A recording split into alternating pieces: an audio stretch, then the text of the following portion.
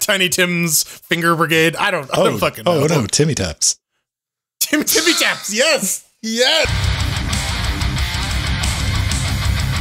And welcome back to another Linux Gamecast Weekly. The show covers the latest Linux gaming news, reviews, how-tos, and most importantly, whatever the hell else we come up with. I'm Vince Stone, here at LGCX. We'll switch in the bits in our little Linux-powered studio, and that swaying young man up top there, that is one Jordan Spong joining us live from the beautiful downtown. You're not in downtown Toronto, but you're Toronto downtown adjacent, kinda. If you squint. Yes. No, it's within driving distance. much like Billy Joel, I am an uptown girl. I've been living in my white bread worlds in uptown Toronto. Yes. Sure. And Pedro Mateus on the Isle of Britannia, staying up late past his bedtime together with you, Shot Realm Dynamic, helping us form Cocaine Voltron. Yeah. Toucans. Toucans for toucans. Could we like Toucan Voltron? Do you think that would work out? Yeah, we just need to add like a giant toucan beak to Cocaine Voltron, and it's Toucan Voltron. We might need some ballast at the bottom to prevent it from tipping. I'm terrified. I'm a little bit scared by the time we finish with the Voltron. By the time we hand it to the printer, I'm like, no, man. I'm just imagining that bit from The Simpsons where it's like, Polly shouldn't be. the bird with the octopus tentacles. That could be a thing. What have you guys been up to, man? I know we're going to be talking about it. This episode might as well be called Steam Deck Cast, because we're going to be talking a lot about the Steam Deck because it kind of decks out for Harambe. Decks out for Harambe, baby. Outside of ingesting that, have you been lifting anything new, Jordan? No, well, so actually, I was gonna talk about that. Yeah, for the past couple weeks, I've been trying a different load management strategy for powerlifting, and it's working pretty well. My knees feel amazing; they don't feel like they're gonna explode constantly. And yeah, higher volume. I'm definitely feeling a lot stronger, and my ass is definitely increasing in size. I'm coming for you, Cardi B. I'm coming for you. My ass will one day consume yours, like a Pac-Man. How do you plan on following that, Pedro? Okay, no, I just learned that Jordan plans to get ass implants, but yeah, no, I have ass. Been playing. It's all natural, baby. All beef, 100%.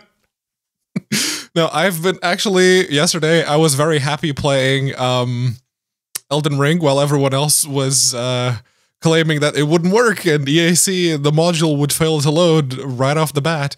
And I'm like, okay, the performance is a bit shit, but I can play.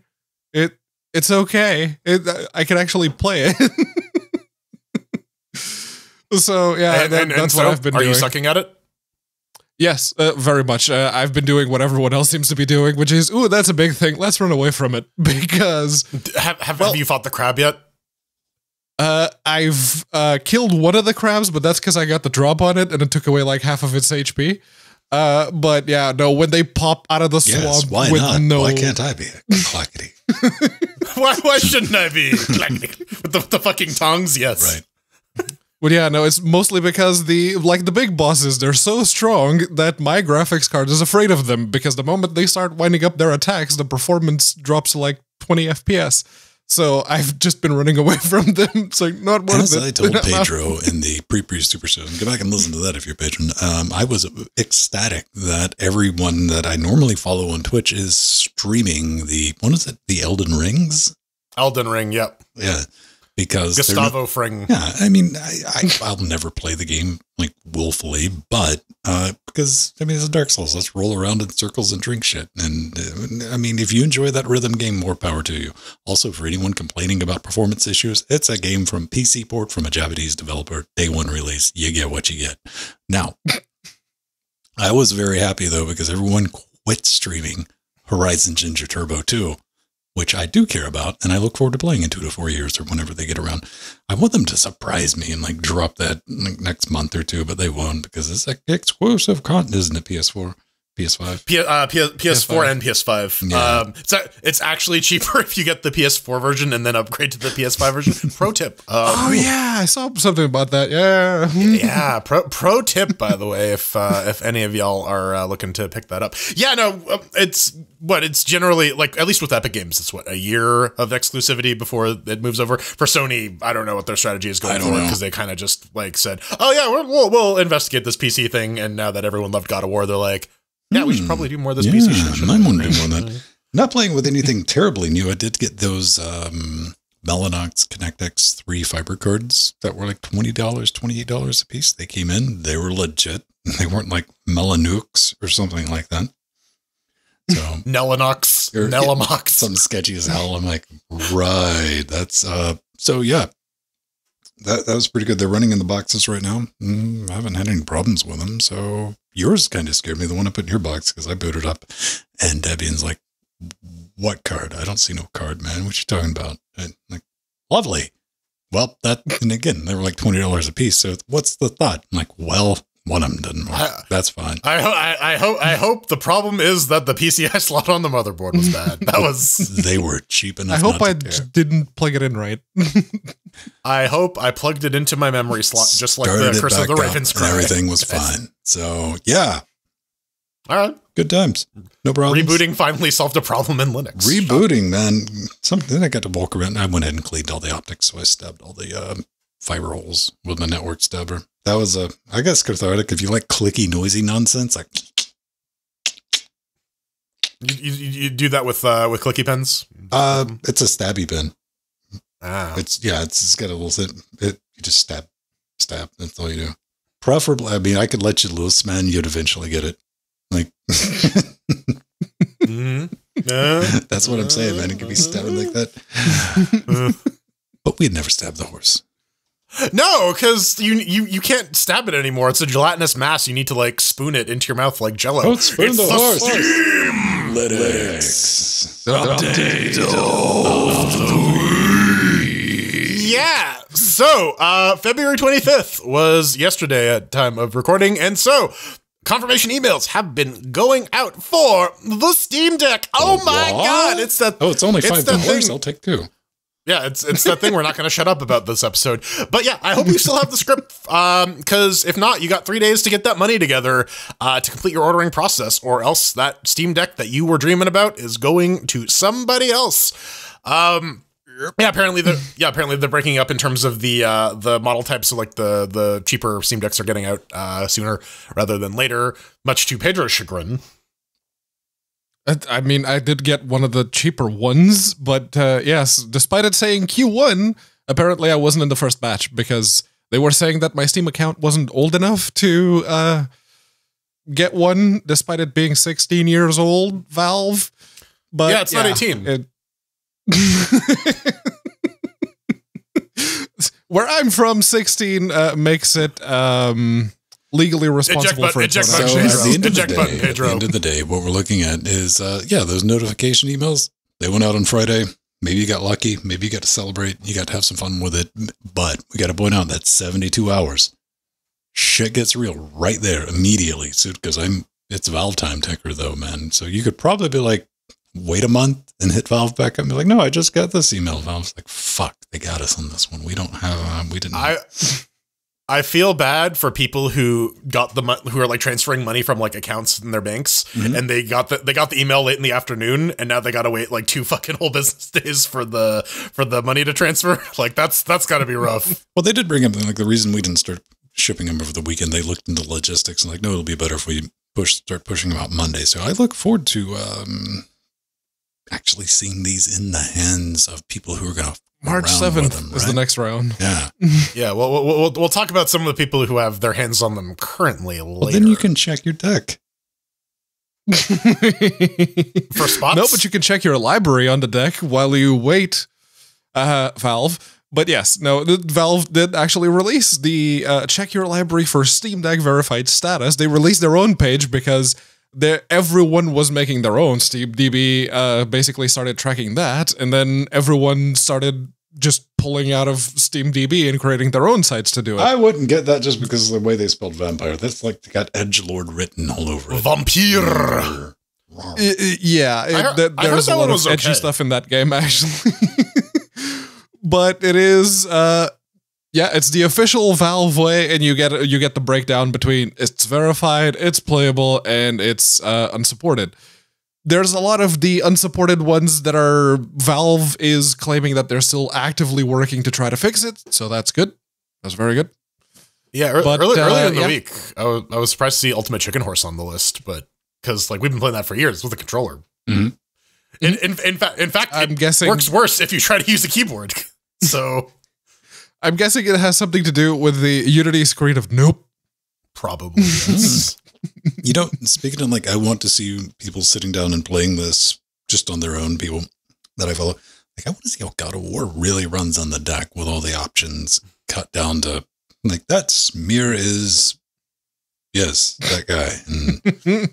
It's smear mirror. We were talking about this reasonable expectations. You know, hey, yes, you're not going to be able to cut everything on 11, and no. At max resolution and expect great battery life or great performance, but finding that nice happy middle ground, I think there's an opportunity to have like some type.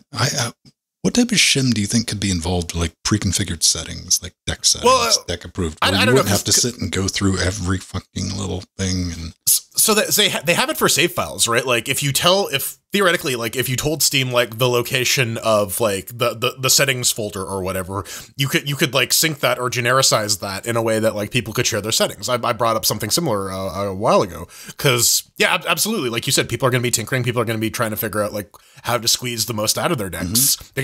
They gotta squeeze it very gently though. You can't squeeze it a little too hard, otherwise you get some problems there. But I don't know. All of this is probably better than, you know, like installing Windows on your deck. Once those drivers show up, well, you know what? Go. Yeah, that's what we've been hearing. All of the mainstream media YouTubers going, we'll test it again once the Windows drivers are out and we can actually do what we usually do. Well, good luck with that. And not just them, but also GOG, of all people, decided that there's no official GOG support for the Steam Deck, but since the device has an open architecture as we understand, you can install Windows and as such can run GOG games. Now this comes because Metal Jesus, you might have heard of him, YouTuber. He's like, hey man, upcoming Valve Steam Deck, is it even possible? For GOG, this is a fair question, especially coming, we're going to get more and more of this. Somebody's just unfamiliar with this Linux thing. I'm like, well, there should be a GOG. There's a Steam. Why isn't there a GOG? He says, I'll be reviewing it for YouTube. And he's curious, you know, for like retro gaming and GOG games and stuff like that. And to what Pedro's just saying, and GOG's like, yeah, just put Windows on it, bro. Right? Right? And then out from the distance, of course, there comes a French man. Installing Windows. Yeah. You want to take it, Pedro? Yeah, I'll take it. Installing Windows is not a requirement. Oh, okay, hold on. Installing Windows is not a requirement to install and play GOG games on Linux, and installing Windows on a Steam Deck is not recommended. If you decide not to support Linux devices, others are willing to do it for you. You do not have faith in Linux? We do. Get him, Frenchie! Get him, Frenchie! I pissed someone off with that. I was about to say Pedro at linuxgamecast.com if you want to. No, you know what? It's going to be fun watching particular companies have to double down on their ZOMG Linux bad stance that they've had for all this time, which I've never understood. I've never understood having like seething hatred for a different operating system. And I've said that multiple times. I don't give a problem. If you don't want to support Linux, come out and be like, yeah, I don't want to fucking deal with Linux. Cool. Go your way, I go mine. Don't fucking come out and be like, Linux is stupid and it'll never work, and all that fun stuff. Be like, fuck you, man. Seriously, just like don't support it and keep your mouth shut. Like this social media person from GOG should have fucking done, because yeah, that social media human could have went and like, no, and that would have been the end of that. But no, I had to take that little swipe and be like, put Windows on your deck. Have fucking fun with that experience. Or even like, we're investigating the possibility of supporting it. That's like a good PR-friendly, non-committal answer. Yeah. But yeah, Well, here's the thing. Do you think somebody, okay, nothing against Metal Jesus. If you're young, don't know about it, he's been YouTubing for a decade. And I'm not 100% like somebody who's going to ask that type of question might not be the type of person you want trying to install an operating system in the first place, be it Windows or Linux. You get what I'm saying? So, and it's a nascent platform. It's like a whole new thing with an entirely different operating system than what people are used to. You have the chance to actually get in on the ground floor and, you know, make a buttload of money on your competitor's platform. No, just install Windows. So here's the other thing too, is GOG would very much like you to forget very quietly that they had anything to do with Linux, period. Because for a while, they were like, yeah, we're going to bundle wine with Windows games and you can buy them on Linux and we're still going to sell them to you. Oh, we're going to support Linux versions, although the developers need to email us a copy of the thing because we're not going to actually and we're going to make the process as excruciating as possible so that most of them don't even bother. Yeah. Right. So like and then like the sheer erasure of like any sort of Linux, anything resembling knowledge of Linux with Galaxy stuff. Yeah, I don't know. I'm too close to it, right? Like we're too close to it. For someone who has been watching GOG do this over time, this is upsetting. For someone who doesn't fucking know anything about that, they're just like, which makes this FUD a lot more. I think it's more upsetting to them because they're like, why doesn't Galaxy work on the Steam Deck? That's all they fucking care about. Like, this is my PC. Why don't you have a program for my PC, handheld PC that I bought? Like, you need to install the operating system. Wrong fucking crowd. I bought this thing to play video games. Where's the thing to download? Yeah, this is the video game machine. Right. And I can't play your video games. The fuck? I look forward to the Pirate Bay Windows ISOs of like Windows 4 Deck that are just like 90% crypto miner. All the malware, so many Steam accounts hijacked. It's gonna be fun, but people are getting their hands on it. Journalist, or let me rephrase, journalists, because journalists aren't people, says the journalist.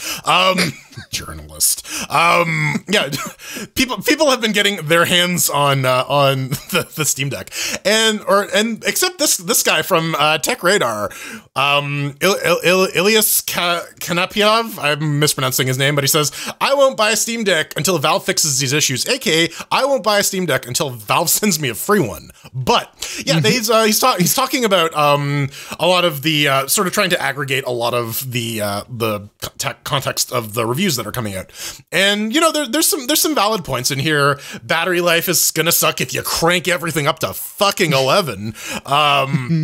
But I mean, it's always going to be a fair complaint, especially when you don't have like swappable batteries. The size of the shit thing, like I can only feel so bad for the fucking Lilliputians who are like trying to hold on to the deck. I am a large-handed individual. I can appreciate a chunky console that I can actually hold in my hands. The Switch Joy-Cons are way too small. But there's other stuff like game availability. The Nintendo Switch does it better, which is a dubious claim. I don't know. This entire article is...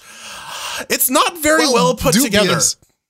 Dubious is very nice because there is some outright disingenuous stuff here, like several YouTube channels, such as Gamers Nexus and The Fox, have already had the opportunity to test out the Steam Deck and found that they were only able to get 85 to 90 minutes out of the device before it ran out of juice. Okay, sorry, disingenuous isn't right either. That's just a lie. That's false because, and Gamers Nexus, Steve specifically pointed out the shit clickbait journalism that this article very much seems to be relying on, and the Fox called him out in a much more by-the-by way, but he called him out as well because sensationalism clicks, apparently, because, yes, the lowest that they got was 87 minutes, and yet the Fox also got 8.5 hours out of the deck by playing Dead Cells at 30 FPS.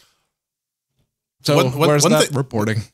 One thing that did got brought up that is a legit problem and is going to be a legitimate problem is the Rocket League situation. The guy tried to play it. Some folks tried to play Rocket League on their deck. It downloads the Linux version. The Linux one, yeah, yeah, which doesn't have online play anymore. Thanks, Epic. Don't worry, I'm sure Epic will update it. But like that is the case for a lot of Linux games where like oh shit, do you think we can have like a Linux only Rocket League team now for Steam Decks? Maybe, right? It detects the deck, Jupyter SoC and only downloads from that depot if it sees that. But so here's the thing though, there are a lot of native Linux games that frankly the Proton version works a lot better, or just works period, and because the games just stop working because of dependency issues or whatnot. So when you try to install games like that on your deck, yeah, you're going to get a degraded version, and that's going to be a bad experience. That's going to need to be fixed. So yeah, I was just going over this article. It read like two parts. Yeah. Clickbaity, but also it sounded like motherfucker was a little salty about not getting a review unit. So yep. I won't be buying it. Yeah, I'm going to say this, man. At $400, you cannot get a more powerful personal computer, much less a handheld, in today's market. Doesn't exist. This product category, like Steam, has got like a thing, man. That it's half. It's less than half of the actual competing devices. Like show the new me a laptop. INEO. Show me a laptop with these specs for $400. Not even secondhand ones. He's got to dig through. That's a dumpster, the thing. Not even secondhand ones, because unless you're going to buy like all the bits like I did for that one, then yeah, you'll come out at around 200-ish pounds for a Ryzen 5 laptop that's got the quad-core 8-thread with the Vega 10, or Vega 7 in that case. But yeah, the GPU on those is terrible compared to the Steam Decks. So, and the Steam Deck comes with a screen and everything else, man. So, yeah. Sad noises. So much for getting your games cheap on deck, though. That's what I'm talking about. These sad noises, man, because, Steam sales aren't really special anymore. Why aren't they special? Because shit's always 91, 95% off. I mean, every other week, and you see the Steam sales, and like, oh, we're 90% off again. And I'm like, I remember the last sale, you guys, the same. I'm still not buying it. Well, policy change, motherfuckers. Yeah. So one of these things is not like the other, and that is you are no longer going to be able to, well, it's just not possible to discount a product by more than 90% or less than 10% anymore. Custom discounts cannot last longer than 2 weeks or run for shorter than 1 day. Now how much would you pay? Only 90% off answers are correct. I'm wondering what exactly this fixes for Valve, because maybe this prevents developers from pumping the price of the game artificially, then discounting it by 90% to make it look like a good deal. Or this is Valve going, we've done the maths, and anything under 90% we don't get enough of a cut to fucking bother with, or over 90%, I should say, so it doesn't work out financially for us. Could be both. There's probably some of that. Thoughts? But yeah, I guess you can still go under it if you can't do more than 90%. Just make it free, because you can do I didn't see anything about the making it free for like free to keep. A lot of games do that every now and then, and I may be misremembering, but Valve made a change a couple of months ago when it came to changing the release date of your game, and at the same time they also mentioned that if you wanted to change the price, you could change the price once every 3 months without anything, and if you wanted to do it more than once for that period of time, you would have to get in contact with Valve. Well, that was also to keep people from bumping their shit to be on the front page, because Valve has such a shit discovery system. So, yeah, I'm thinking that this probably also counts towards the changes that people can do, on their own without Valve having to get involved. So that's probably a way of Valve tempering things and keeping the discoverability for a lot of people that go to the sales. There is a sales page.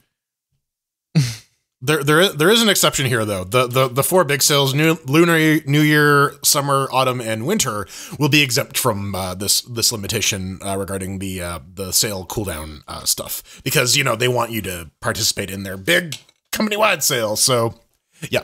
And you better be excited, because now you can play Steam on your ChromeOS book pad Maybe. Sometime. Eventually. This story comes up every couple of weeks. At this point, I'm like, shit, or get off the pot. But there's a list. A recent posted code change. Google has introduced an initial list of supported Chromebook models, along with a few extra specs that they need to have to play the Steams on your Chrome. And I'm looking at these. We're talking about the Acer Chromebook 514, 515, the Spin, the Asus Flip, the CX9, HP Pro 640, the G2. The problem with all of these Chromebooks is these are all fucking Chromebooks that cost as much as a laptop, man. Like, yes. Well, they also have the same hardware. Yeah, the common denominator here is the XE Iris graphics, which, I mean, like, I guess we're all interested in the Linux performance, and I'm sure ChromeOS, the ChromeOS to Linux delta won't be super huge. So I don't know.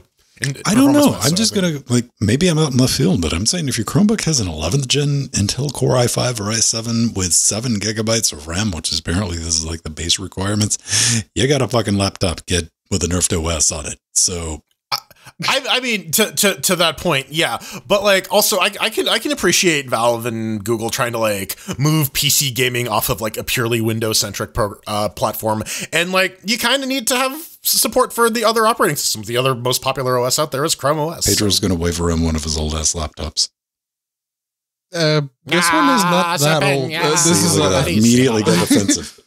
He loves these things. ThinkPad like his children. X240 that I installed ChromeOS Flex on, and no, it won't get Steam because it doesn't have XE graphics. In fact, it has a Haswell 4th gen processor, despite it being an i7 4600U.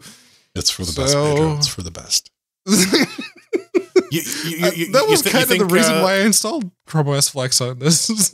You think Google is gonna do the model number limit thing on there, or you think they're just gonna be like, yeah, you can install it? Oh, they're going to. Yeah, they're going to set up some here's the more thing. Whatever limitations it's that ChromeOS, like whatever they put in place will be blown apart in a minute, and people will try to run it on every single thing. And this is going to be a bad experience. It's going to be a bad experience. It's going to be an okay, tolerable fucking experience. We have $1,000 Chromebook, but I'm not going to talk to anyone who's $1,000 Chromebook. I'm just going to have too many questions for that person because I want to know where they work. Maybe they got a hot, fresh job, because you got to have some money to burden to have an expensive Chromebook in your life. Maybe your work bought it for you. Maybe that's the other thing. I've seen a lot of businesses start hitting out. Literally throwing the next story to you. Yeah. Well, Aperture Science. Yeah. Let's talk about your desk jobs, your scrub work hours.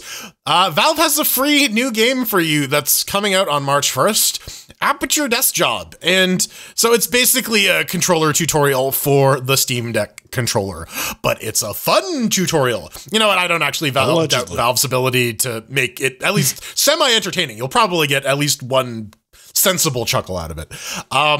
They're very clear. It takes place in the Portal universe. You might get some fun Portal lore, but yeah, it's not the third Portal game.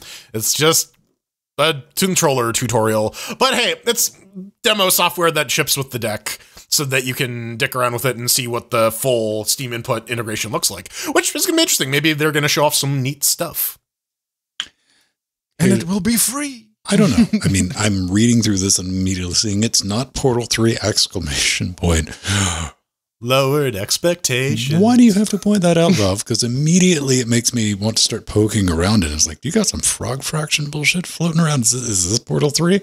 Is this Portal 3? Is it going to take 6 months for the internet to find out? Is that going to but Portal 3 is embedded in the game? Something like that, right.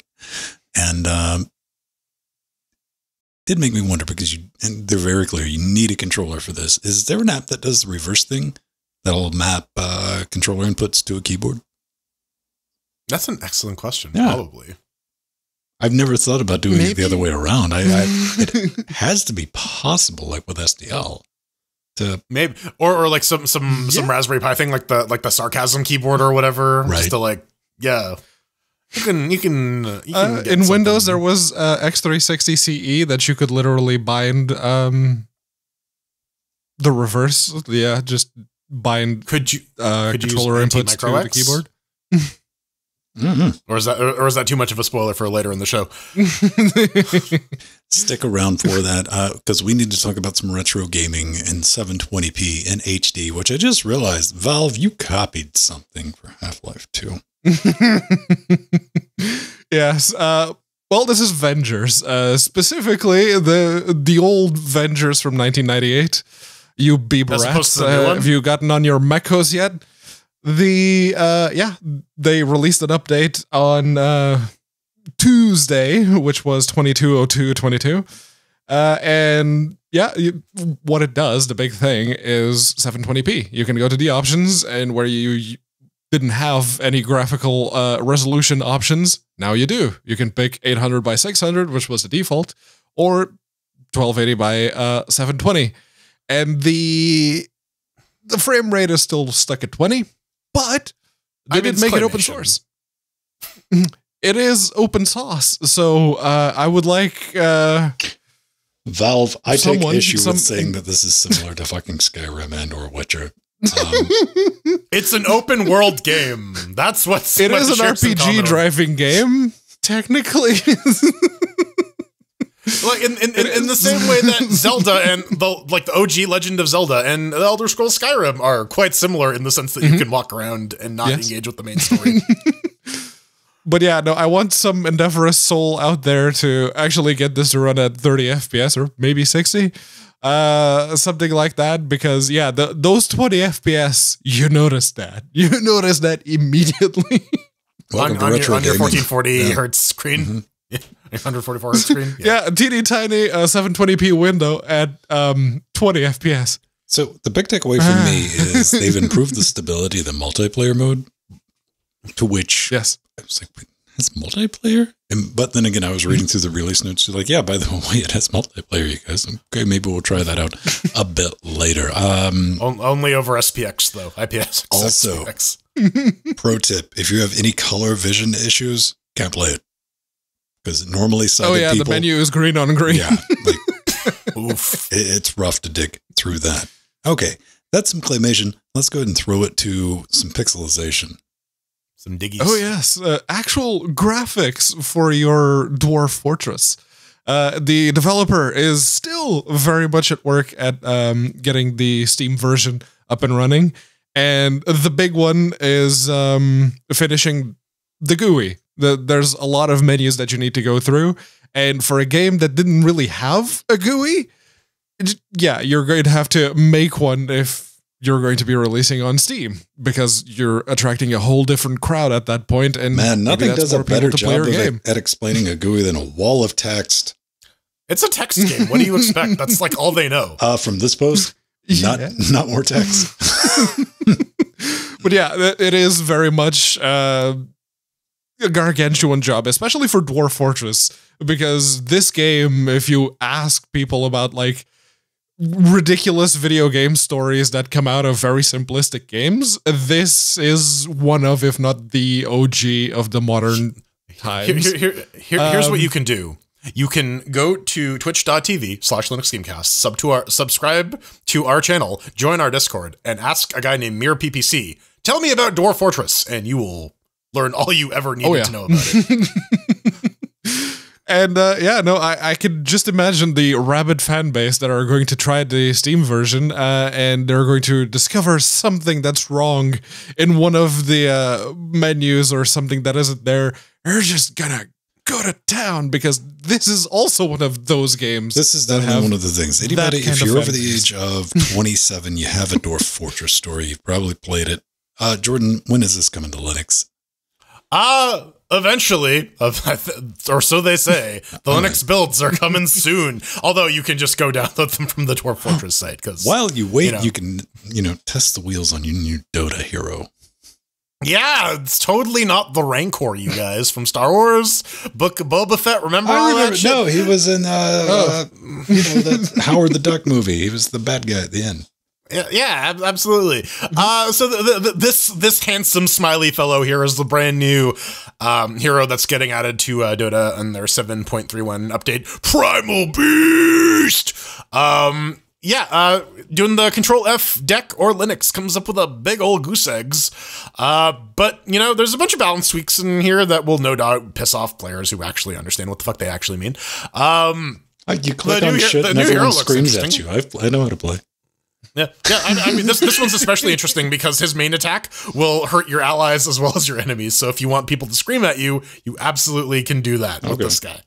Like, I excel at that every time I play Dota, and everyone is just really angry at me. What MOBA players toxic? No, they're misunderstood. I was just playing on the wrong Dota. Yeah, you gotta switch over to Han or League of Legends or... I guess, man. I don't know. I mean, I'm down for all of this. I like that there's updates, and Dota is good for one reason for all of us, is it's got Vulkan support, and we can use it to test Vulkan. But, if these games are your thing, more power to you, and Dota's free to play too, right? Yeah. Yeah. Yes. So, yeah, just rock on with that. And a new hero, I'm sure people will love it and hate it all at the same time, but good job. It's probably going to be like the default choice for a lot of people because it's not going to be balanced, and someone's going to find an exploit with it for the next couple of weeks. Yeah. It's either going to be balanced or grossly underpowered. Because they're like, we don't want to make it too powerful. At the end of the day, a MOBA's going to MOBA. We've established that. But I want to see how this genre works on the deck. How's that going to play out? Is it even going to be possible? Because not only are you dealing with the touch controls, because it's clicking and dragging, you're dealing with a much smaller screen for that interface. I think control-wise, it'll function more like the console version of Diablo, where it's just all joystick instead of clicky, and then the abilities are just mapped to the face buttons. That's how I would do it. Is a Dota even approved for the deck? That would be hilarious if Valve's biggest game page say? If only there was some sort of resource we could check that we had talked about. Playable. It's playable. It says the game sometimes shows mouse, keyboard, or non-Steam Deck controller icons. Entering some text requires manually invoking the on-screen keyboard. Valve. Some in-game text is small and difficult to read. But fortunately, the Valve games people actually care about, Portal, Left 4 Dead, Team Fortress, those are the ones that'll work fine on the deck. Speaking of, look what we got here on steamdb.info. The links to all this stuff is in our show notes. Creeping on Warhammer 2 Vermintide, or Warhammer Vermintide 2. Well, we see here it's a Steam Deck testing branch. Apparently, the folks over at Fat Shark have decided, yes, we're going to rebuild our entire game to support the new easy anti-cheat on Proton. Or they included a library and clicked a box online. Yeah. I mean, we called this when they brought it up last time, and then Valve was like, "Yo, this is how you actually enable EAC on Proton. You don't need to make any modifications." Yeah, no, someone's trying to get certified. This has been kind of interesting to watch. I mean, the dominoes are not starting to fall, but the dominoes are starting to tilt a little bit. You're going to see this curiosity because Valve has done a good job giving developers a fuck around and find out button. Easiest they can make it not friction free, but very friction adjacent. So it's lubricated. It is. And I expect everybody, at least internally, has pressed that fuck it button, like fuck around and find out. Let's see if this thing is going to work with the Steam Deck. And you might not have, might not ever see the light of day. Right, that's what I'm saying. Internally, I want to say that. Yeah, but here's the thing. Business-wise, smashing that Proton button right now for your deck, or for your game for the deck, doesn't equal sales at the moment. Because one of the big buy-ins for the Steam Deck is your back library. The stuff you already own. You get to keep all your games. That doesn't necessarily mean you can be running out and buying brand new games on your Steam Deck. So, like, the ROI might not be as much as we'd like it to be at the moment. Plus, we got to figure out what the install base is really going to be for the deck, because, you know, if people don't have it yet.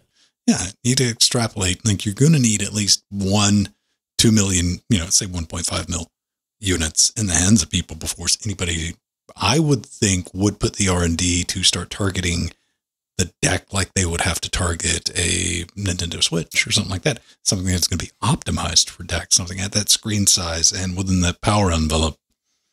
But this is a nice little stopgap. And I understand any company that doesn't want to, like, hey, man, we're not going to mess around with enabling EAC, Proton, and all that. We don't want to deal with, like, the possibility of the flow over because you know they're going to get support issues with that, even though it's not their problem. It's going to show up in their fucking forums. That's just how it's going to work. That's reality.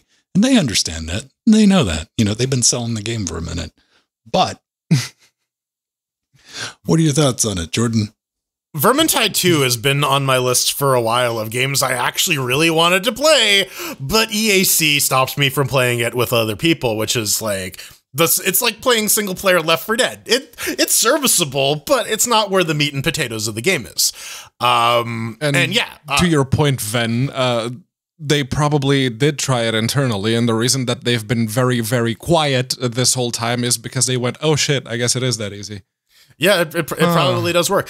I should actually pull in this. That would require installing Vermintide 2 again, but I should actually pull this in and see if we can connect to an online server if they make that branch public. It could be interesting. It boils back to what I was saying earlier. It rolls back to what I was saying earlier is, don't talk shit. Developers, game companies, like, just be like, hey, if the Vermintide folks be like, no, we're not really looking into the Proton thing right now. Done. Would not be having this conversation right now. We're like, oh, look, they're thinking about enabling. Now we're like, oh, did somebody fucking RTFM a little bit? Like, oh, okay, we just do the thing. If you're going to talk shit, someone's going to call you out, and you just happen to be called out by, the platform owners. Like, really? The people that actually put in the work to say, no, this is how this works. I can just imagine having to be at somebody if I was like, we got to make it easier? What? How? The fuck do you want me to do? Do you want me to go to your house and click your mouse for you? Every time you try to make something more idiot-proof, the universe will simply just produce a better idiot. So there's no real way to win. At this point, the idiots have been weaponized. It's not idiot. There's a gang of problems, and we're not talking necessarily stupidity. What I'm saying is I understand the drive behind, or like the thought process behind a developer or a publisher to go like, we don't want to tangle with the Proton thing right now. Just make sure your mouthpiece says, we don't want to tingle with the Proton thing right now, and leaves it at that. So they're not in this situation. We're like, oh, okay. Yeah, we're going to wait and see. No oversharing. It's the whole, we're going to wait and see how this goes. Okay, fine. Speaking of overshared, this segment has been overshared. Oh, yeah. Coming up next, you want to install some GOG games on Linux? Well, contrary to popular opinion, you actually can now. No, you're going to summon the GOG police.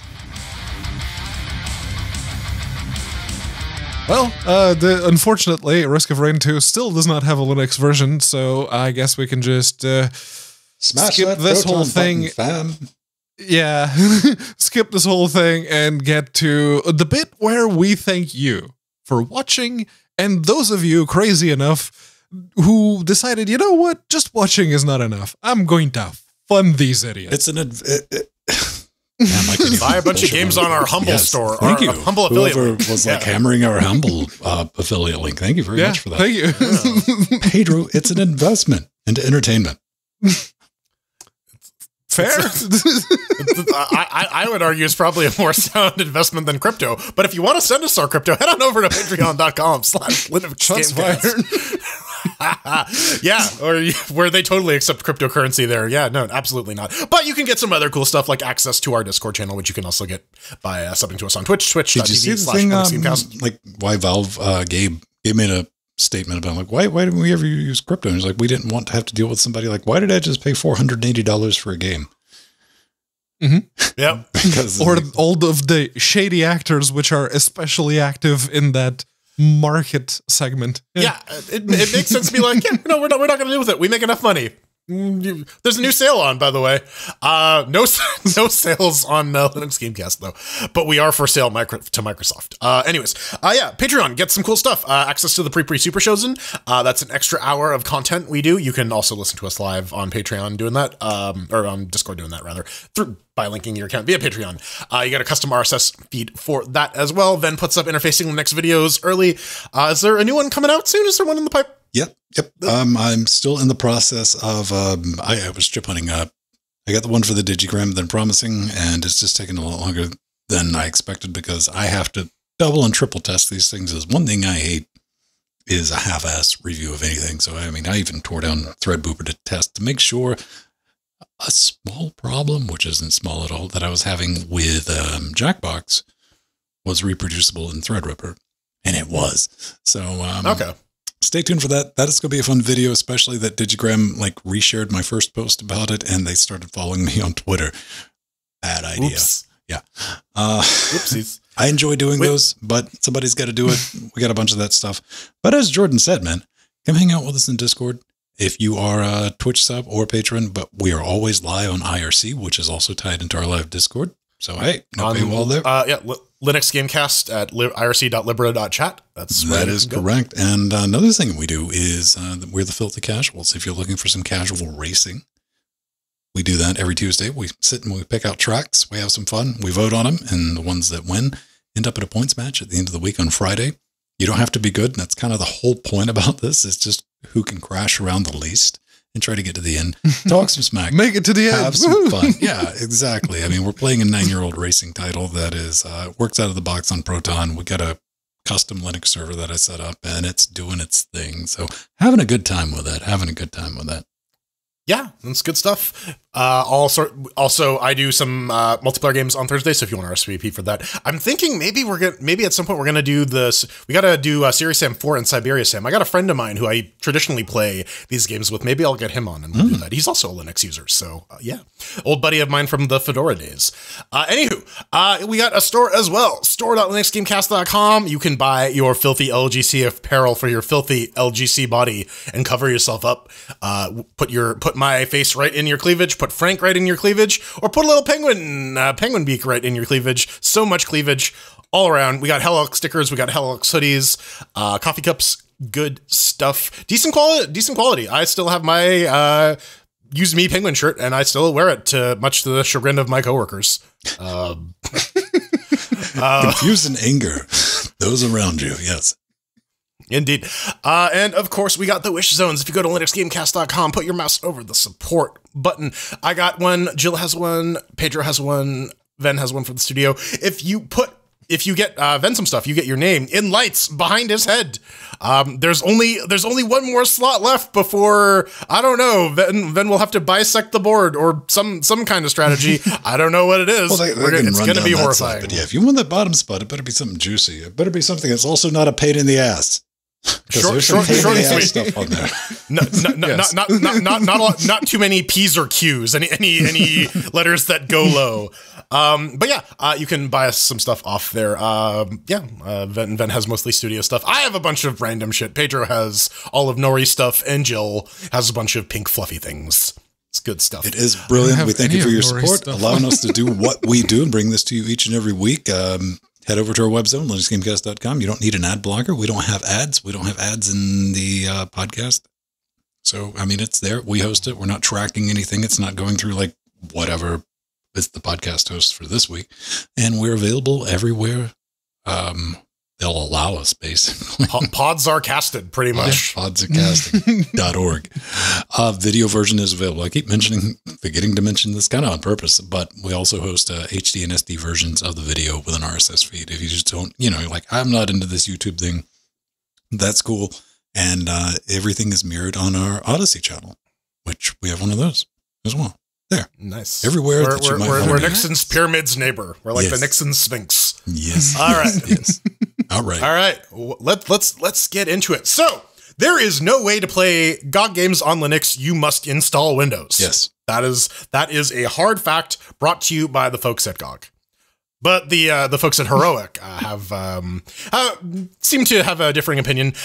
They have a new version of the Heroic Launchroute version 2.2.0. I was kind of hoping it was 2.2.2 for 2.2.2.2.2, but it is what it is. It now supports downloading games via the Galaxy API on Windows and Mac, but it will use the offline installers for Linux.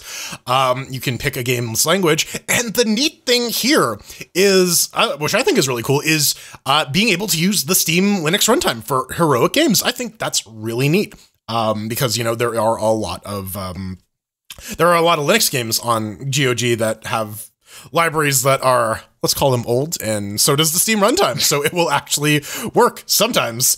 Yeah. Also, see Frenchie's previous comment or Pedro's very, very offensive reading therein. No, I was just really curious. I've been paying a lot of attention into that.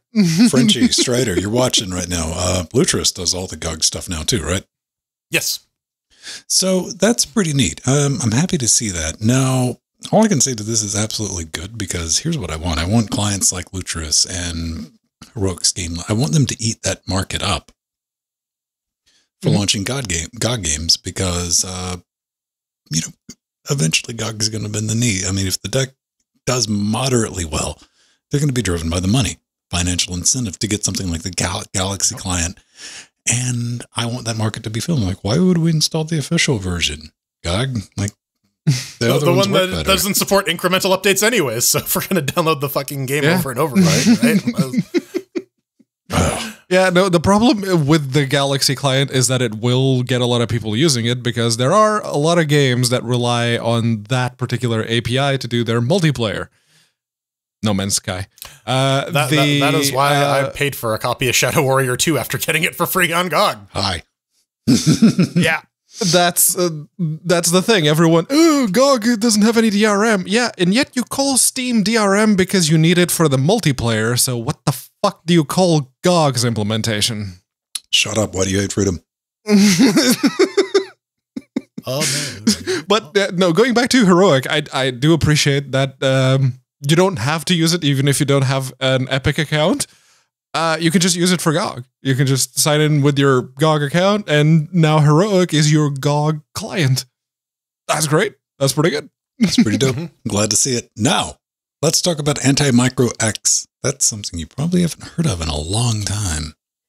AntiMicro? It's been a minute. X is going to give it to you. It's been a minute, because gather around, Jordan. Let me tell you about a time on Linux when gamepads just straight up didn't work. You'd say things like, hey, Iculus, how come Braid gamepad support doesn't work? And you're like, ha, ha, ha, ha, ha. Like, that's not funny. But apps like AntiMicroX have their uses even in modern times. They do, allowing people to play the retro games, old like Loki titles and stuff like that with controllers. But there's a bunch of neat things that you can do on top of that, like even map, like mouse dribble inputs, script inputs to your gamepad as well. Hell, you can even do like assign multiple switchable sets mappings to your gamepad. It's like stuff I'm not interested in, but somebody's like, wait, what? Really? Get on it. Did I mention it even has profiles? Now, the new version has got some hot new stuff in it though, right? Oh yeah, it's got some fairly minor stuff, like a fancy new tray icon and the Debian. You say that's minor? Listen, man, I see things in black and white because I've stared at the sun for far too long. And so it is a tray icon, so it is tiny. Yeah. Also, if you're on Debian and you're using the Deb for package, there's a new version check, so it will let you know if there is a new version available. Yeah, you don't have to go and check manually anymore. Thank you. SDL2 game controller mapping string. Oh, dude. Yeah. No, before Steam Input, this was the thing that people used to map keyboard input to controllers. That was the only thing, really. It's very nice.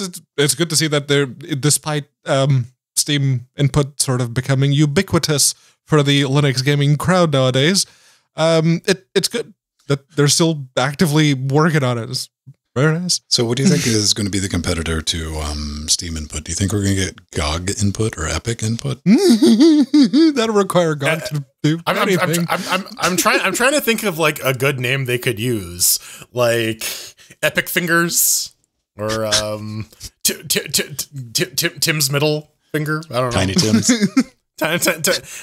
Tiny Tim's Finger Brigade. I don't fucking know. Oh no, Timmy Taps. Timmy Taps. Yes. Marketing. Call me. I'll license it to you. So, I mean, there is something to be said, though. I mean, like, what do you get for your 30% cut from Steam? You get things like the Steam Deck getting released, so people are going to buy more stuff, but you also get input and all the back-end stuff. That easy anti-cheat stuff that now just works under Linux. Works. But we're a bunch of hipsters. All we do is sit around and play. Our retro is so get off my fucking lawn. It's weird. but it's true. Retro gaming consoles like the N64.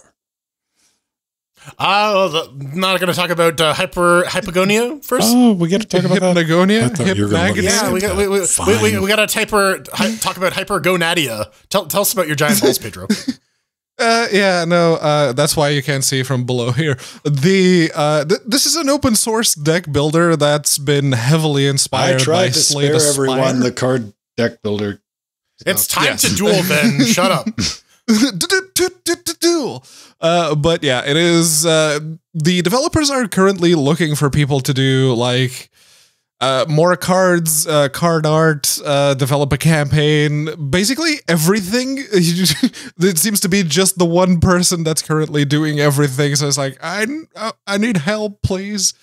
And it's the inspiration to Slay the Spire is very obvious from the UI and how they decided to lay things out, but the name it's they actually they have the etymology of the name at one point, and I'm like, that doesn't make any sense. Also, it's a bad name. Yeah, just like could have gone with the Hypnagogia, which is an actual thing.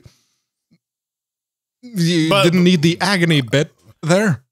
There's agony, there's pain, but you know what? There is some pain if you try to use the browser version, which runs like poop. But it's always nice to have a try before you buy option. And browser versions have improved that, and I hope Godot really does improve. I mean, it's currently available in itch. Yeah, I mean, somebody's testing out like the exports with a Godot, and I tried it out. Lightning Ball Power 9000 doesn't sound.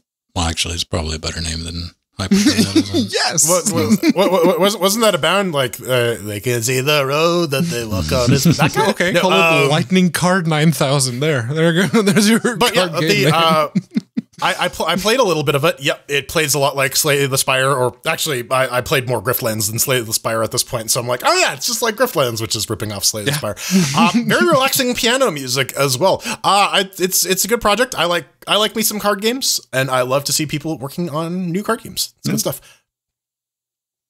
It's a card game. It's not my job. Yeah. Yeah. now we can talk about hipster retro gaming.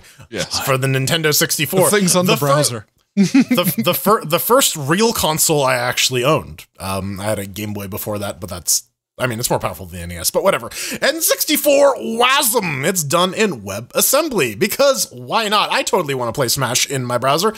And yeah, they have some stuff. Smash in your browser?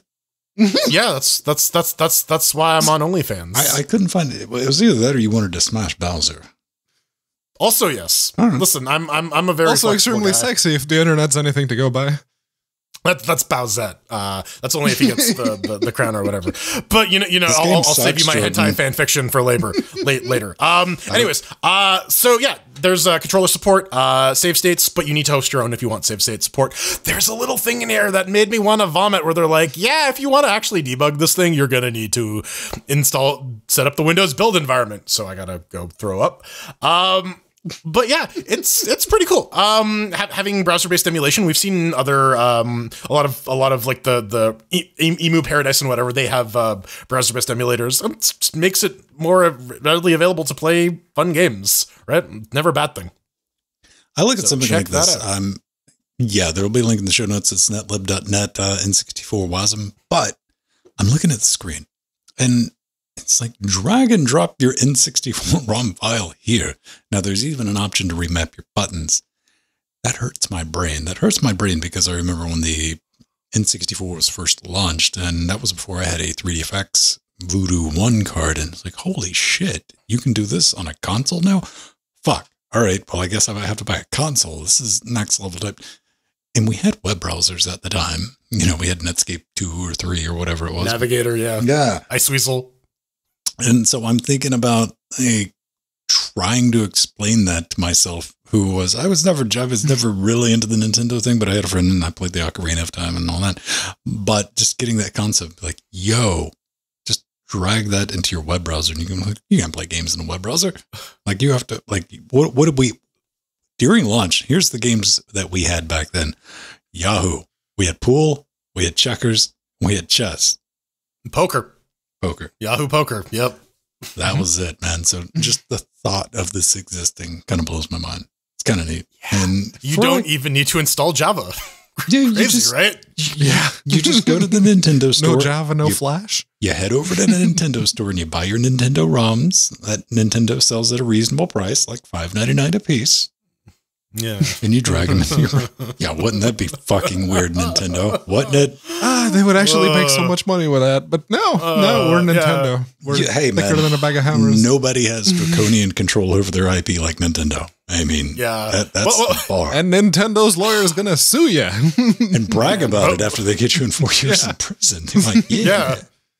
What was it? The hard drive hard times article where it's like Nintendo introduces the classic cease and desist. It was pretty good. But before this turns into Linux Bash Nintendo Cast, coming up next, we're throwing chairs at not Fallout. It's definitely not Fallout.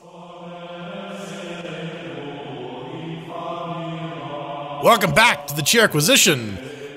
This week we're taking a look at X-Men Doom something or other, Beyond Mankind, The Awakening, developed by Britton Walda. I really hope I got that right. Done on the Unity engine. You can pick it up for about $20. What is it? Beyond Mankind, The Awakening is an indie old-school type RPG taking place in a post-apocalyptic world. The game sports a mature and deep narrative, rich exploration, tense combat, and immersive RPG mechanics. What is this, you might ask? This is the Chair Acquisition, where we take a game, we install it on a bunch of different Linuxes using very, very similar hardware up until Q2 2022, when Intel comes out with some GPUs. And then we tell you what we thought. We rate it on a scale of 1 to 4 chairs, which in the grim, dark, apocalyptic future is the only currency you can use to buy food. Do you absolutely predict the future? We're like, yeah, so you got the Intel card? Yeah, I got one too. Yeah, me too. Motherfucker, you think I have money to buy an Intel card? No. Mandatory disclosure.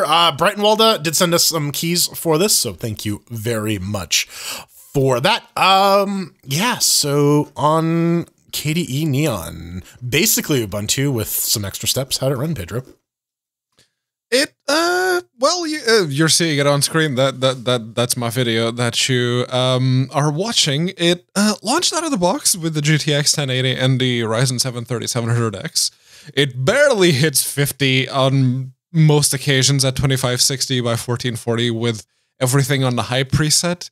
It's the controls are very much a WASD/cursor key type of situation. You can rebind most of everything from what I saw of the options screen, and the voice acting was actually better than what I expected. The voice actors themselves often corrected the little grammary cock-ups in the writing, which I thought was pretty funny.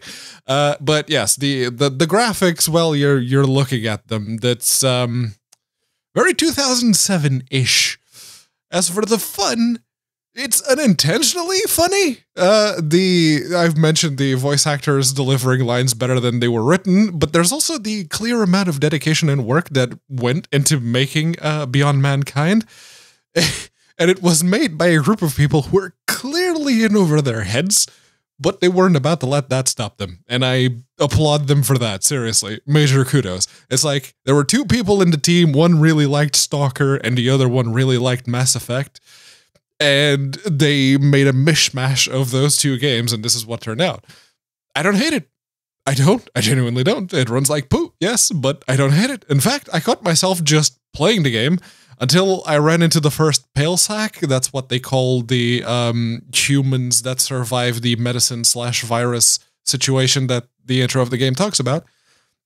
Yeah, that bit broke my immersion because I unloaded 12 shotgun shells directly into his head, and he just kept coming.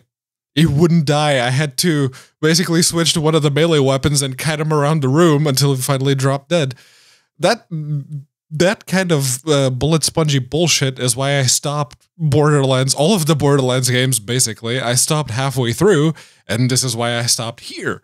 I don't hate the story, but Jordan will bring up the point that there's a lot of needless exposition.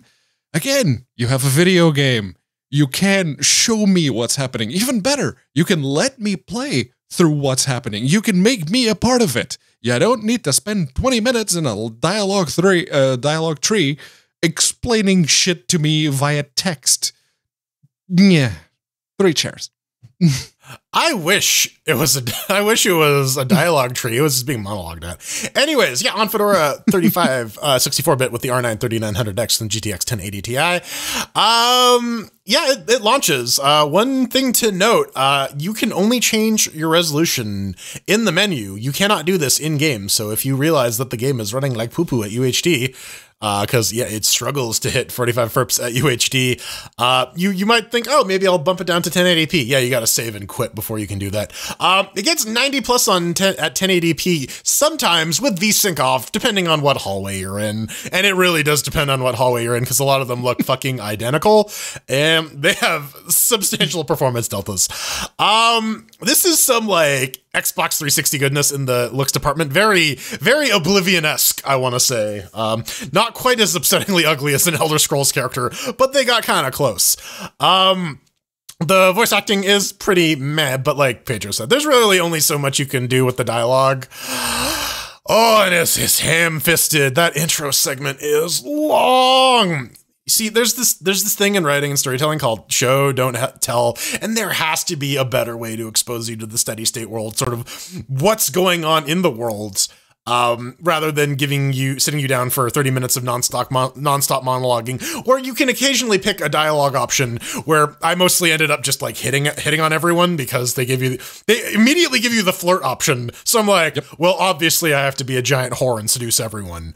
Yeah, but it's very much not Fallout 3. The dialogue system here really does remind me of that, or Oblivion. Same thing, pretty much. Same thing. Let's be real, Bethesda fans. I went through the character creator. I thought they were gonna straight up fucking go full on eugenics on us for a second, but they did pull away from it at the last minute. They did do the different stats for different genders thing. Not a big fan of that. Whatever, I can put past it, man. Those rats, though, once you get into the game proper, yeah, the animation on those is not good or not present. Also, pro tip, because I got eaten by rats during the tutorial, because I didn't collect the ammo of the soldiers I had to fight. Ammo and resources don't persist across reloads. So if you run out of ammo and then you die, you're fucked. You have to go back to a previous save point where you had ammo in order to do the thing properly, which I thought was very, very annoying. There's a bunch of nanny bars here, but it's a survival game. Maybe your mileage will vary on it. Gameplay-wise, it feels all right. It's very stretched out, though. I don't know. I feel like maybe they were going for a game that you could spend hours in, like a Fallout or like a Skyrim. But that basically just means there's a lot of walking and a lot of like redshift running, because sprinting really changes how the camera looks. I don't know. Nothing in here really hooked me, but like Pedro said, there's a ton of effort put into it. The devs seem to be over their heads. Hopefully they can pull something out of it. The writing is always going to be a weak point, but yeah, I'm gonna give it 2 chairs.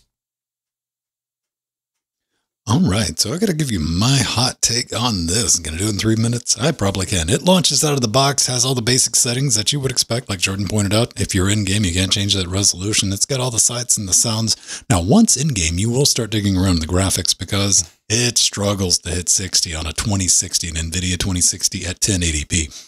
I had to dial the pretty all the way down to fugly, and that kind of kept me around 60 for the most part. I dare you to notice the difference, though, in the quality. It's typical Unity stuff. It is fully voice acted, but only in the sense that someone was given lines and the job of reading the lines in front of them, which they did. So, well enough. That intro, yeah, you can summarize that 30-minute long, like, here's everything that's going down, which is done well enough. I would say it's one of the better parts of the game. As like X-Men, Mad Max, Halo plus Doom 3 airlock sequence. Done. Look at that. We cut that down to just a few seconds. And I got about an hour into the game.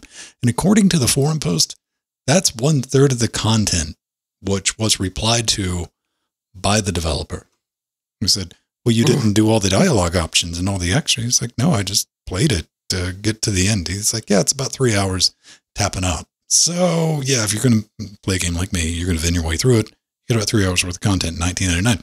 Now, during my playthrough, I poked around the house. I drank some beer, killed a few rats. Then I go next door and I get my first fetch quest. I'm like, yeah, it's this type of game, dialogue options, killed some more rats, read a wall, unlocked a door that used alpha characters, which is like, that's kind of novel. Then this was all to get a fusion-powered moon tablet, which, it's got spooky stuff on it. Then Not Daddy. What were we referring to Not Daddy as? Pater. Oh, man, that scene where he gets shot in the head is fucking hilarious. He's like, oh! Spoilers. Not Daddy gave me a mission. Shit went down. I got killed a couple times, so I realized I could just jog through that entire nonsense. Then I ran off and got quest number 2 from the other person that says, go in the house, do this thing. Here's where I kind of lost it. Because I ran into a couple of the big doges, and I killed the first one, had the ammo, and the second one, I didn't have any ammo left, so I noped right into a house and up the stairs like a normal, responsible human being faced with an oversized doge, a zombie-looking doge. And then I watched it try to make its way up the stairs, and there was no animation while it was spinning in circles while the pathfinding was trying. It was fucking hilarious. One should not be laughing out loud during this post-apocalyptic thing, and I absolutely was. I just lost my shit on that. As both Pedro and Jordan have pointed out, there's a clear attempt to tell a story here. But Beyond Mankind is an example of ambitions outweighing ability. It is. We can all see the drive and the desire like leaking through into this. I'm like, man, you really put a lot of work into this, but between the performance issues, just kind of a generic story, and just like the gunplay is just dead. I mean, it's there, pew, pew, pew action. I want to say give this one a little bit of just hard pass. Not even a little bit, hard pass. At 1999, I appreciate, again, the effort that went into this game, but it feels and looks like something from 20 years ago. It does. You might miss when you take big swings like this, but hey, at least you took the swing on this. And, it works. It works. There's some performance that needs to be made up. I'm going to give it 2 cheers.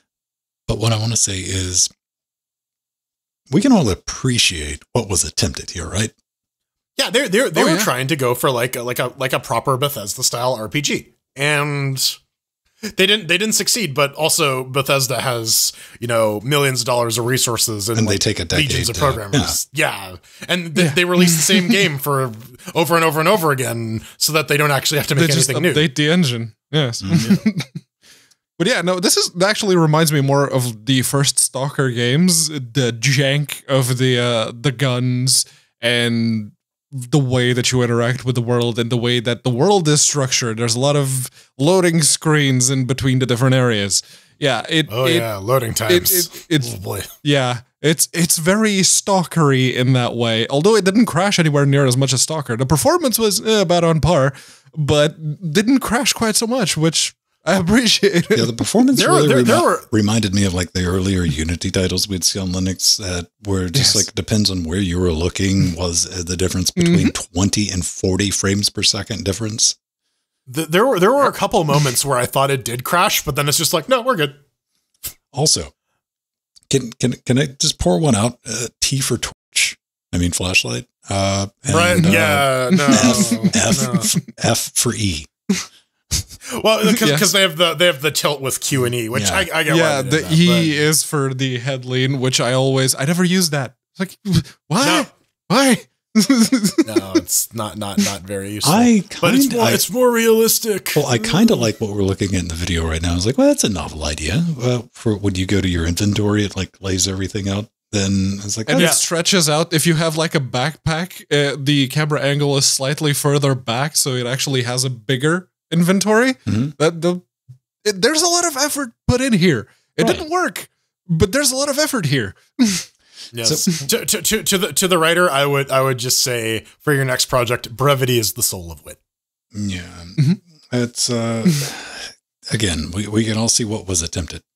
So yes, it just didn't really gel. And 1999 for 3 hours. I mean, all I can do is speak for me. I don't go back and side quests don't fucking exist in my world, son. So I just tried to seduce everyone because that's all the side quests I was given. Just like, try and bang this person. Yeah, the side quests are either like collectathons or fetch quests. But yeah, it is fairly linear. It's all just corridors, find the right way forwards, and away you go. Well, I mean, you're going to give the best possible, because this is the genre that Pedro, this is his jam. Like, between this genre and Dark Souls, whatever genre that is, self-hatred. So, yeah. Yeah, no, it is very Stalker-like, very Stalker-light, I should say. It's a Stalker-like. Because, yes, yeah, it is Stalker-light, because apparently it's very, very short. But it is very much that kind of game. So if you like that, and you'd like to, maybe, if this is something and you want to support the team and you maybe want to get them to carry on with their game-making endeavor, pick it up. You know, maybe wait until it goes on sale. Got immersed in it. There's something to be said for, yes, you know, I want to play Metro. We have Metro at home. Yeah. Metro at home.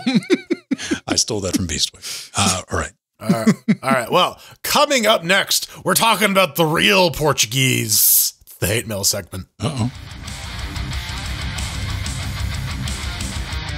Well, looks like the Portuguese pronunciation has finally caught up with me, but we'll get to that in a moment. It's the hate mail. Yes.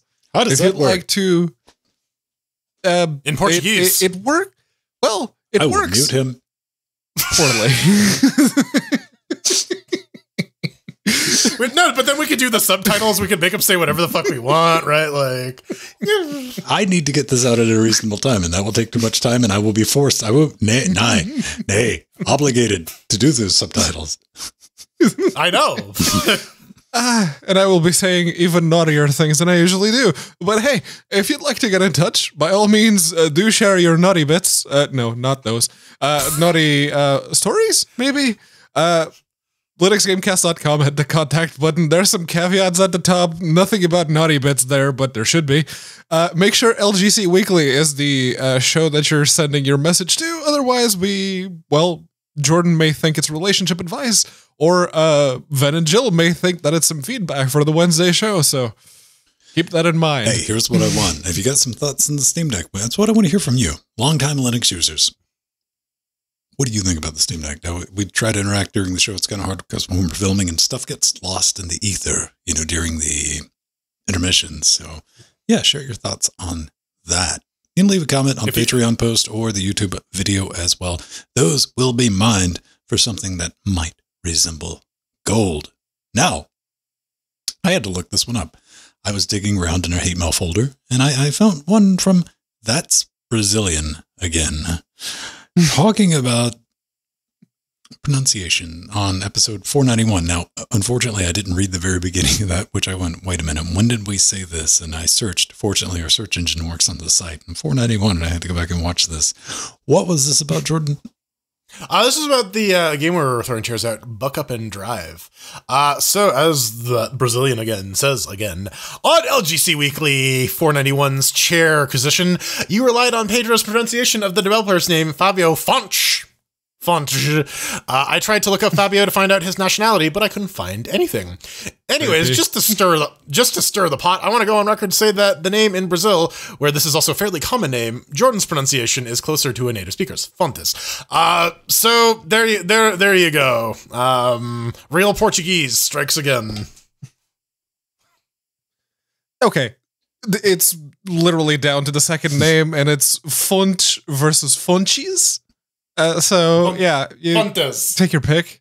What was that, Jordan? I couldn't hear you. Or halfway across the room. I said font cheese. Font cheese.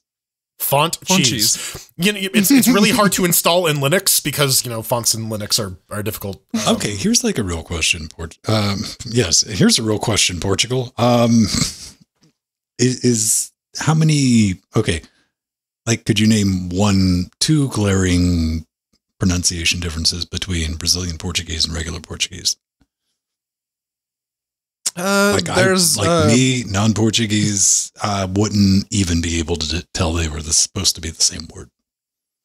It mostly comes down to the way, like, if you have an E or an I after a consonant, like a hard consonant, like a T, for example, then you would give it a bit of more of an inflection, like font versus fontes. So I have a question. So you know how there's like sort of an accent equivalency, like in the Japanese animes, they use like a Kansai dialect in exchange in replacement for like a hey, how you doing? What would sort of be that equivalent? He thought he was getting out of it. No, that very much depends, because if it is most of like the Brazilian dupes, they usually use like the northeast Brazilian accent to sort of create that. Okay, I'm gonna go out. I'm gonna go out on a fucking treacherous limb. The fuck is a northeast Brazilian accent, man, compared to a western?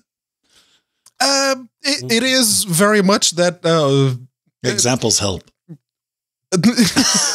We just want to that accent reliably. Do it badly. Then do it badly. It's they cut words in half. They skip a lot of the syllables. They replace words entirely with others. Like, for example, the sentence in English, my van doesn't have a spare tire. In regular Portuguese, it would be a minha carrinha não tem pneu superexcelente. If you wanted to do it in like the northeast Brazilian, it would be a minha perua não tem estepe. I heard super slint, and now I'm just like I'm imagining like a Game of Thrones character with like superpowers. That's where my head's at now. I don't know. But yeah, it is like Portuguese is one of those bullshit languages that's actually very, very difficult. The more you learn about it, the harder it becomes. And you get taught all 18 verbal tenses for each individual verb in the fucking Portuguese language. Is it like something, is it indecipherable? Like somebody, let's say somebody from North London was trying to communicate with someone from Wales. No, it's not indecipherable, but if you speak like regular Portuguese accent, you have a thick Portuguese from Portugal accent, and you go to Brazil and you're just speaking in Portuguese, a lot of Brazilian people will look at you as like, can you say that again, but slower, please? Well, I mean, can't you just say it in like regular Portuguese and just put like y'all at the end? Well, I was going to ask, like, what if it's like a person from North London trying to talk to an actual whale? No, still the same species, but actually Nemo's suggestion's not bad. Like Galician Spanish, which is a hybrid between Spanish and Portuguese, versus actual Spanish. It is, yeah, those are very, very different dialects. And before this becomes just like a terrible podcast on like linguistics and semiotics, not terrible. You mean poorly done and inaccurate, and terrible. It can be more than two things, Ven. Okay, fine. We can add that tag as well. Have fun with that tomorrow, Google. Is there a terrible? Is there a terrible tag in YouTube? Can we post shit under terrible? Can you even see the tags in YouTube videos anymore? I don't know. What about Twitch? Is there an awful tag on Twitch? Something awful. I don't know. Possibly. Oh man, on that awful bombshell, we need to bounce out of here. We are running a little bit late, but we mind that for more content than I thought we were going to get out of it. Hey, if you want to get hold of me, I'm just at @VenStone on Twitter. That's where I'm at, posting shit pretty regularly. I'll get back to you. I'll click on a star or something like that. If you're not into the Twitter thing, we got a federated timeline, mass.linuxgamecast.com. I'm there. I'm just at Ven. Come say hello, and I might approve the currently trending hashtag, which I'm asked to do like every other day. Now, is there anything else? No, I think that's it. That's where I'm doing the things. Say hi in Discord. I'm actually participating in our Discord. I do things and I talk. Yeah. I'm Jordan. You can tell me what kind of Portuguese accent I have on Twitter at The Burning Fool, or on Twitch at twitch.tv/burningfool. And if you'd like to discuss the intricacies of linguistic dialects, by all means, go fuck yourself. If you'd like to, talk to me about other things, on Twitter at @unaccounted_for. That's actually the best way to get in touch with me all around. Or if you're on Discord, you chat at me there too. just gonna have to figure out how to put the upside down T. I don't want anything other than just replies tab to complete. Pedro about linguistics tomorrow on Discord. That's all I want to see. That's it. Just reply him with the word linguistics over and 100%. over again.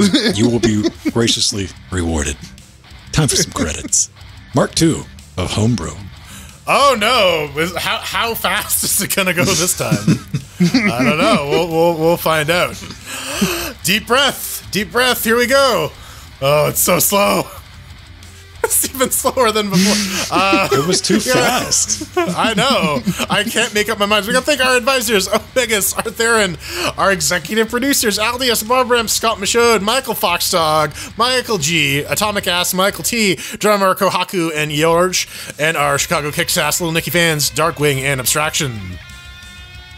With Jack B, Renault, Red, Rex Machina, Trudgy, Vertinuda, Justin, Frostclaw, Strider making up the Sea Monsters. Death and Notes, Death Nova Notes. K, Basil B, Smashing, help me out, motherfuckers. Dodge. Every time you say Nova K, I hear Nova K. Rose, turnover. Jesus, Kresny, Yannick, Kim, and Cole. Benjamin, Dirty D, Aye. Dodger, Das Turnover, Geek, Cheryl Yannick, Ames, bring it in the and ball. Gary. Brockline, Steven, Giovanni, Mr. Todd, Come on, Kaz, you gotta help me with the Steven. pronunciation on that one. I think Ramlaza, Igel, Dementor, Daniel, Will, Belric, Lyrics AJ, Francis, Ogie Vaughn, Felatio. Presso, Felicio, Look at these fuckers. Mike Carl, Mike Arthurian, Linux, Menno, and Oogie One. Noctilus, John E. Shemp, and Game Mo Tron. Also, if you notice anything in the credits, because I manually move everything over and this is not automated, it's missing or it's in the wrong place, fucking send me a note and I'll fix it. Guaranteed. Until next week, keep your hands on your deck. And at reply Patriolinguistic. Oh, I don't have one yet. Too easy. Toodles. 5 dudes.